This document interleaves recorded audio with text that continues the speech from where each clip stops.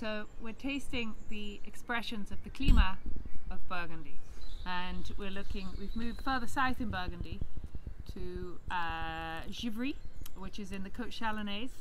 Givry is a lovely area. The Côte Chalonnaise as a whole offers really good value for money. The wines are a little bit more approachable, younger, they're more supple, they're warmer because they benefit from the warmer climate down there.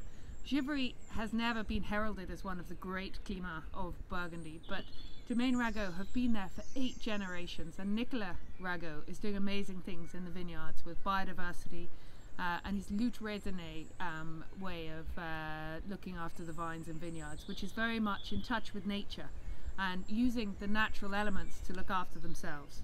So this is a Bourgogne Pinot Noir from his vineyard, which is La Grande Berge in Givry.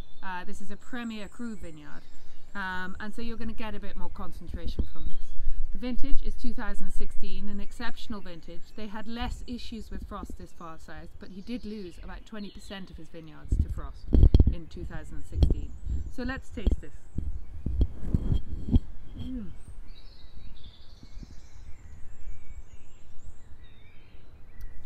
It's so alert and bright.